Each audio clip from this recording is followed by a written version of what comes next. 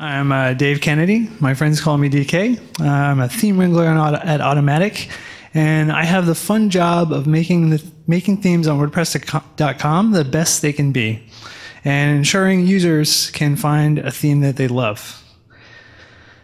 And speaking of themes, one of the reasons I love themes is they're so central to the WordPress experience, right? Right after we install WordPress, one of the first things we do is start looking for a theme or activate a theme and start fiddling with it to try to customize it. And despite themes being so central to the WordPress experience, some of them aren't particularly easy to use. They're a struggle for a lot of users. And I think that that's where we have to start. We have to think about users when we're creating themes. So meet Michelle. Michelle is an example of a user persona. And user personas are representations of goals and behavior of a subset of users. And they're typically based on a combination of different types of research, like surveys, interviews, etc. And Michelle's pretty typical for most WordPress users. She wants a website for handmade purses and handbag accessories. She really wants to use her site to showcase her creativity. And she really wants to photoblog about her creative process and all the cool things she does to make those accessories and handbags. And one of her big goals is she wants to build a community of followers around her site so that they can become potential customers. It sounds like Michelle is like your perfect WordPress user, right? And she does what a lot of us do when she starts out. She starts looking around for a theme. Maybe she visits the WordPress.org theme repository. Maybe she Googles around a little bit, and she stumbles across a theme that she loves that looks like the one. It looks perfect. And she visits that theme's demo, and she sees something that just looks amazing and awesome for her site. And she thinks, wow, that looks so good. I'm not sure I can do it. But she moves forward. And she follows standard WordPress instructions to set up a static page for her homepage, because she wants a landing page for her site to go along with her photo blog. And so she sets up this custom template for her homepage, and she activates the template, saves it, and she visits the front page of her site, and she sees nothing but a blank page. Nothing but a blank page. We've all had this happen, right? And unfortunately, it's because that page is a combination of widgets and post types and we have different data coming in from everywhere. So Michelle is absolutely lost. She doesn't know where to go and what to do and how to get this theme looking like the demo that she saw and she was so amazed by. But undaunted, she moves on. She thinks, I've read about the customizer. I think I know that's where I need to go to customize some stuff to make this happen. So she clicks customize in the toolbar, and she lands on a screen that is just panel upon panel, tons of options, and she doesn't know where to start. She fiddles with a few of them, but she doesn't see much changing in the customizer, and she certainly doesn't see much changing on the front end of her site. And unfortunately, Michelle's not alone. A lot of WordPress users leave themes that they love behind because they can't get them exactly how they want. And even WordPress.com users. So these are a collection of quotes, real quotes from real users who bought a premium theme on WordPress.com and then returned it. So I thought I could make my page look professional on my own, no way, and blank. This is for the technologically savvy only, I suppose. So this user was so frustrated, they resorted to profanity. This user summed up last user's frustration in only 5 words. Too hard to use, disappointed. And this one is probably the one that makes me the most sad. Lovely theme, but I just don't have the time and patience to learn it. And what that says to me is they actually took time and had a little patience and gave it a go, and they still couldn't get it exactly how they wanted, and so they gave up. And why does this happen? This happens because we're kind of built to resist complicated.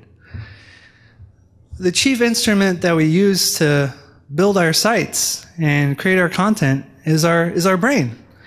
And the brain actually resists a lot of complication. One way it resists is that, so there's a part of the brain that sort of runs how you run through tasks. And if you're running through a long list of tasks and they're really detailed and hard, your brain can actually, that part of the brain that runs that can actually shut down. And when that happens, you're more prone to make silly mistakes, you're more prone to make errors, you're more prone to forget things that you perhaps read in documentation somewhere.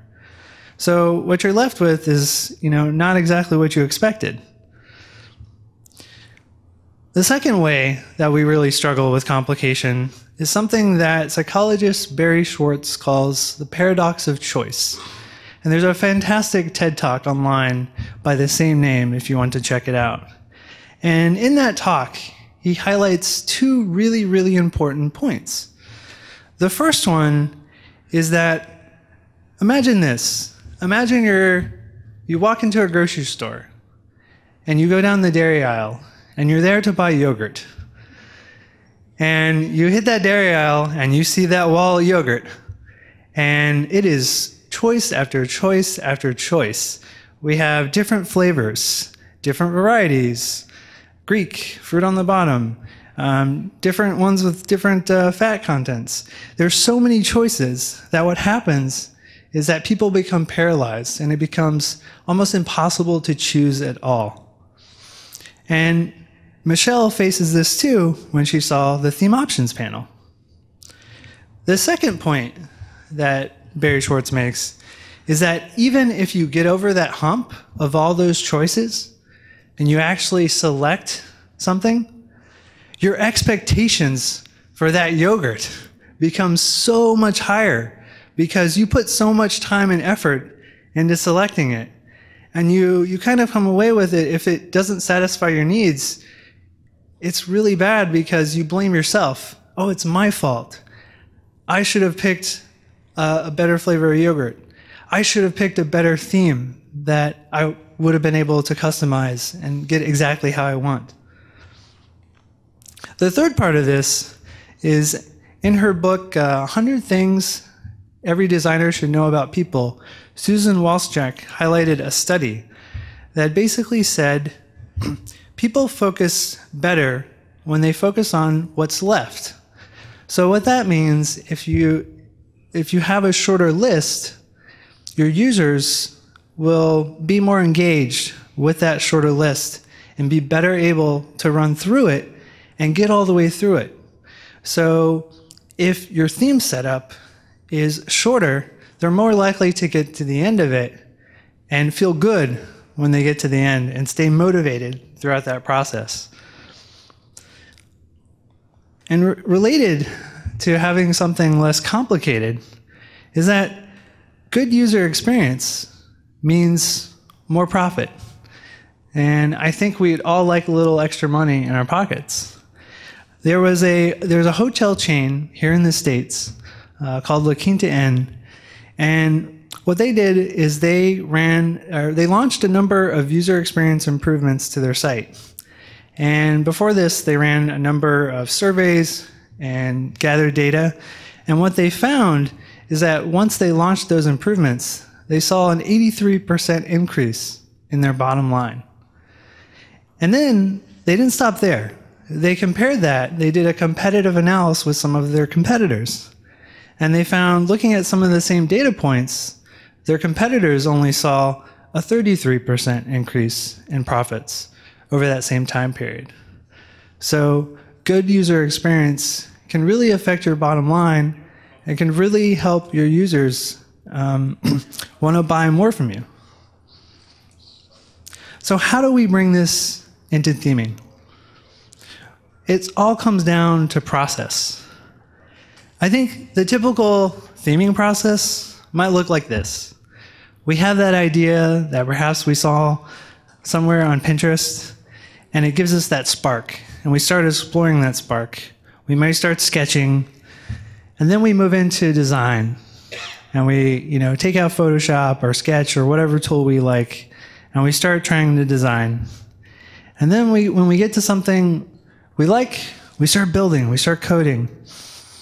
And then we launch, and we hope that the download counter goes up and the money pours in. But it's really not that simple, right? The trouble with this type of process is that Michelle's nowhere in here. There's no place in this process for a user to give you feedback. So I think a better theming process looks like this. There's 3 big parts.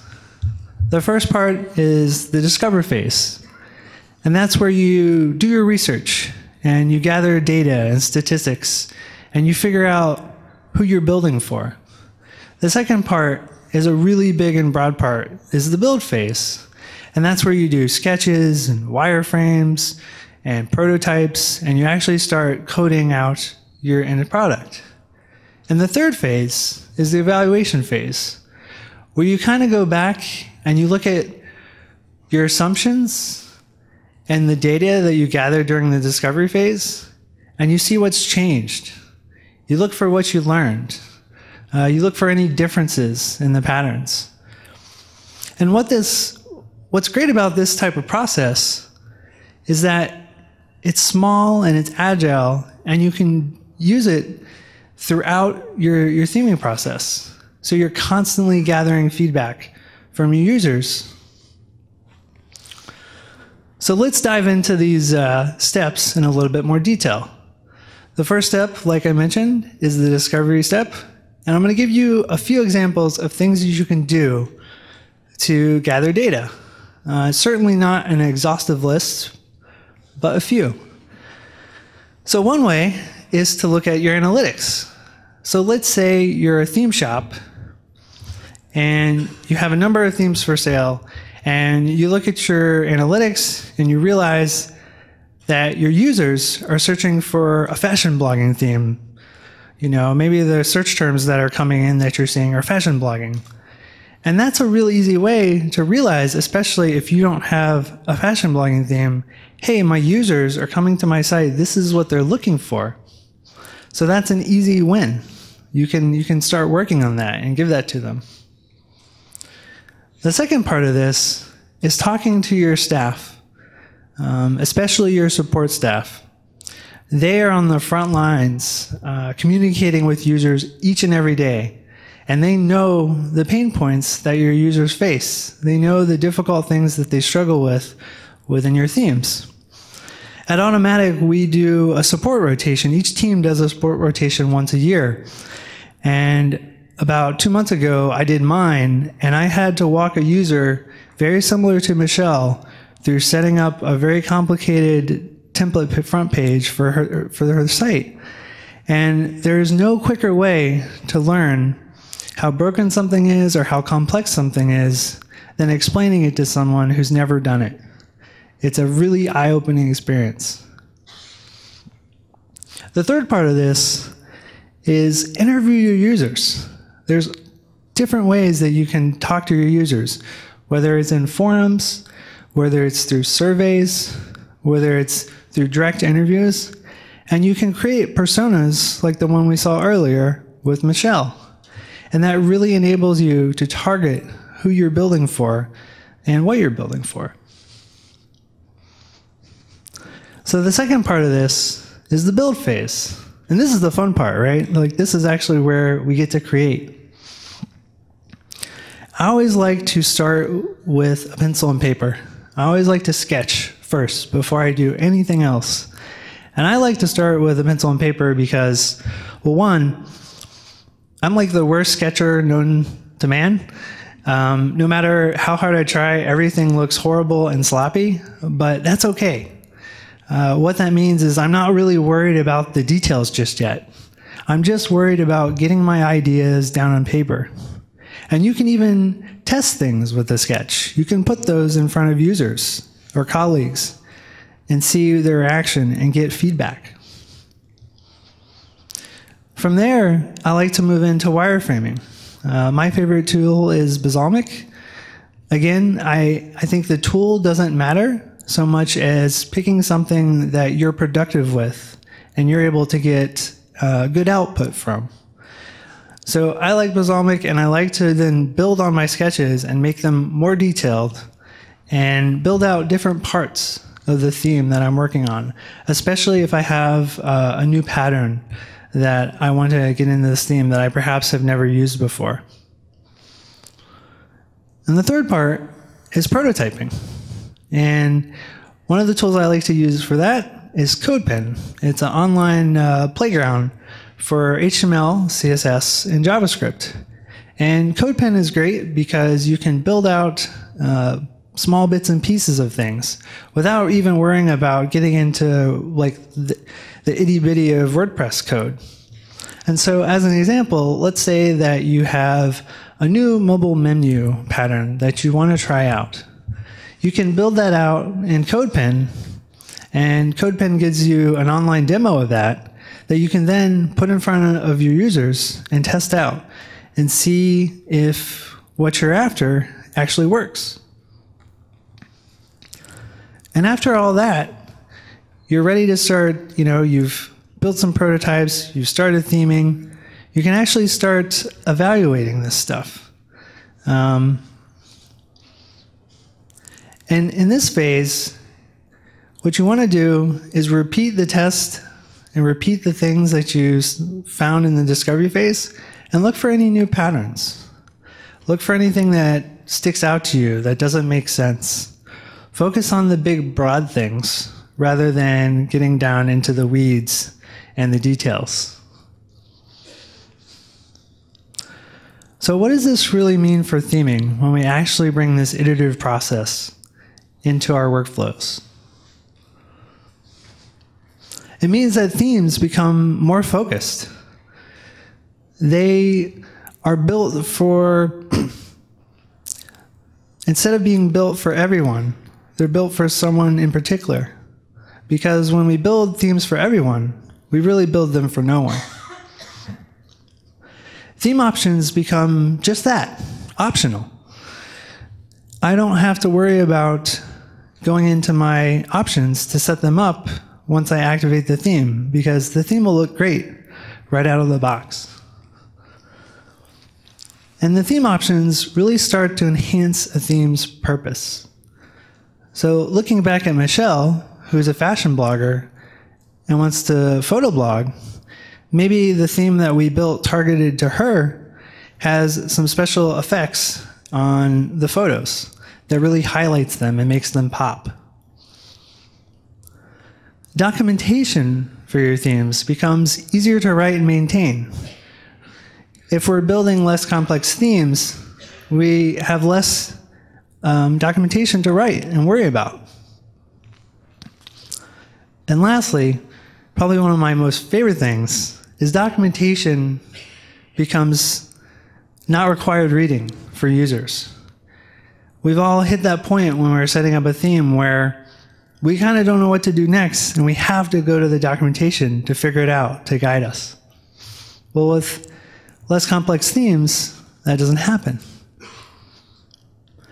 And your screenshots and demos set realistic expectations. So unlike what Michelle faced earlier, when a user activates a less complex theme, they see what they saw on the screenshot. And that provides a sense of comfort, and it gives them confidence in moving forward.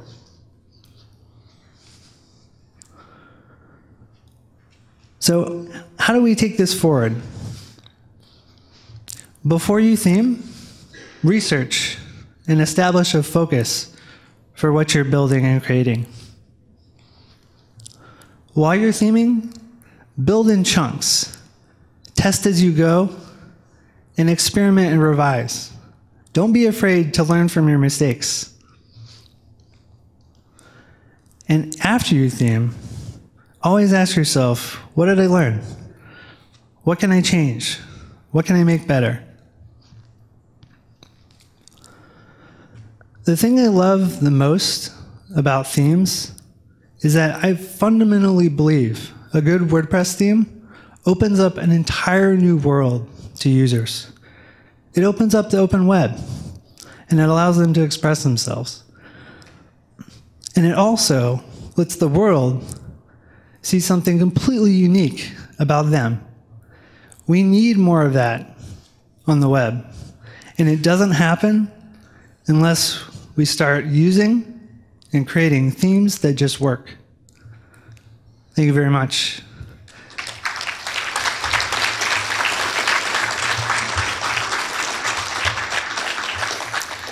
So the details for, I have a blog post that kind of goes into all this, and it's on my site, davidakennedy.com/speaking, and the slides are there as well in a PDF format and available for download. And we have time for questions, so I'd be more than happy to take questions. There is a microphone in the center aisle.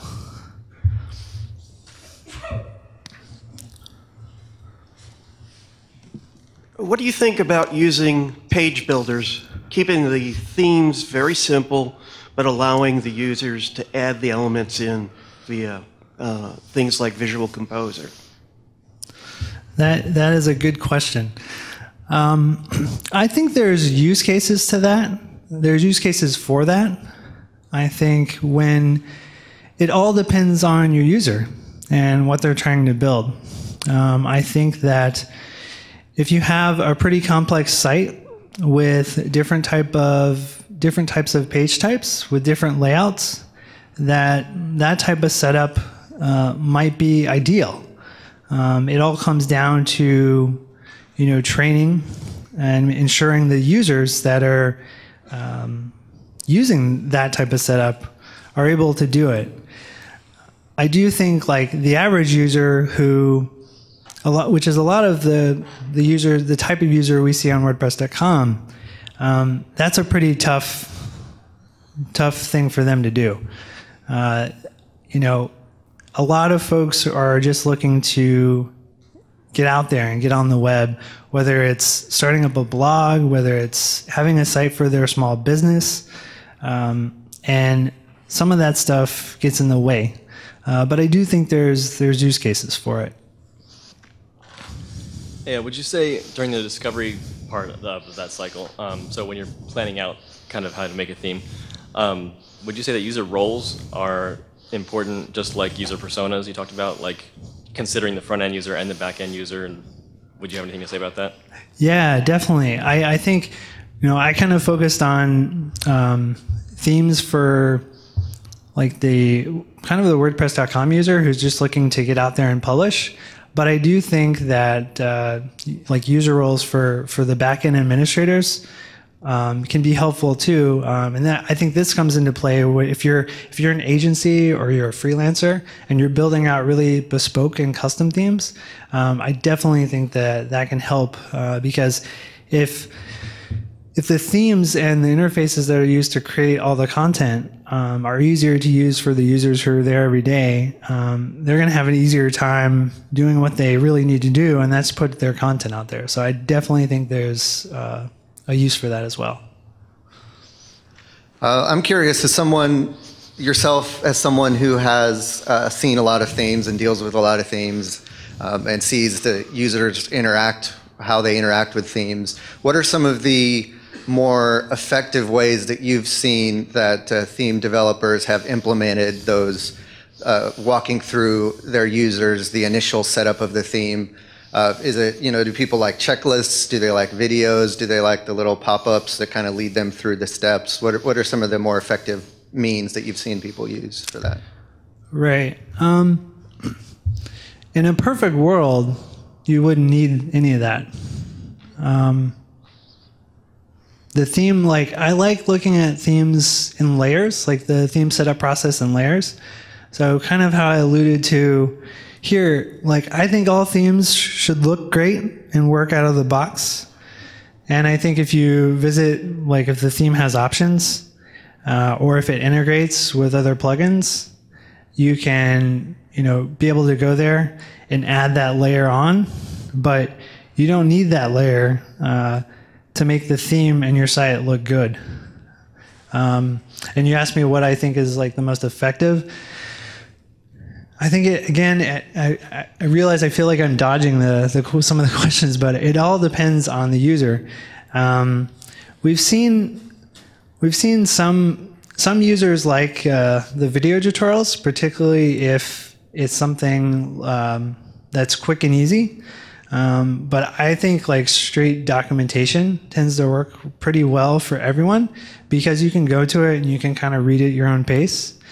I think that the sort of setup wizards, I think, work for something that's like extraordinarily complex and tough, like say setting up an e-commerce store and making sure that integrates well with the theme. I think that's a good use case for it, for those type of things. So yeah. Thank you. Mm-hmm. I've struggled before with the nature, the new kind of concept of the themes being appearance only and no functionality, and try to pull all functionality out of the theme. However, I find that it becomes difficult sometimes to provide functionality that I think should be in there, whether it's interactive templates or something that something auto-magically happens. It makes it sometimes simpler for the user to use something if the functionality is in there versus they have to add a plugin or add something else. And how would you suggest kind of resolving that? Yeah, I think there's use cases for that type of thing, depending on who you're building for. I think what we saw when we saw like kind of the big movement toward like, put everything in plugins is that people were losing data, right? Like, so they had, if there's custom post types that were activated within their theme and they switched to another theme, they suddenly like can no longer access that content within the admin. So I think those decisions are kind of the decisions that you have to make when thinking about that type of stuff. If a user switches themes or installs this other plugin, is it going to affect any of the data that is really vital to what they need to do every day? And I think rolling some functionality into themes, there's use cases for that, but it all comes down to making it as easy as possible for your users so they can get in and out of the theme without losing any data, and also without those options kind of getting in their way. Thank you. You're welcome. Sure. So we got two more. Okay. I noticed a lot of the themes are using shortcodes. How do you feel about the use of shortcodes? I think they're useful, especially if you're trying to put code on a page that may not have a widget available. Yeah. I think shortcodes are useful. I definitely have used them in some cases. I think, again, going back to the same point, the tough part about it is hopefully your shortcodes are kind of come in a plugin, so you can kind of keep using them, because if the shortcodes are baked into a theme and you switch your theme, suddenly you've got, brackets, shortcode, whatever, all over your site. And that's not fun because your content's just been damaged. So I think there's use cases for shortcodes. I really advise them to be controlled via plugins. Got it. Okay. Very good presentation. Thank you very much. You're welcome. Thanks I for have coming. a very simple question. I'm a user, not a developer. So I go in and I see thousands and thousands of themes with all this complication, like you mentioned. What is the process that I, as a user, should go about trying to select a theme that's good for me and my consulting business? Okay, it's not as creative as Michelle, but it's business to business kind of thing. What is the process? And I'm trying to struggle with that. and can't seem to find an answer? Right. That's an awesome question. So I think you have to think about what your goals are for your consulting business. Like, what do you want your users who come to your site to be able to do? Maybe it's you want them to be able to contact you. Maybe it's you want them to find out about your services. So I'd really look for themes that kind of are tailored to that your specific goals. And it might be like business related themes. It sounds kind of like what you're after. But really think about what you want your users to do when they come to your site, and then find a theme that sort of enables that. Does that answer your question, or is that too vague? No, that's good. Good, Thank you. good. Okay, you're welcome. Well, thank you guys so much for coming. I really enjoy this. I'd never been to WordCamp San Francisco, so this is my first really big WordCamp, and it's an honor to talk to you about themes today. Don't be shy. If you want to learn more about themes, if you want to talk themes or accessibility, come up and say hello. Thank you.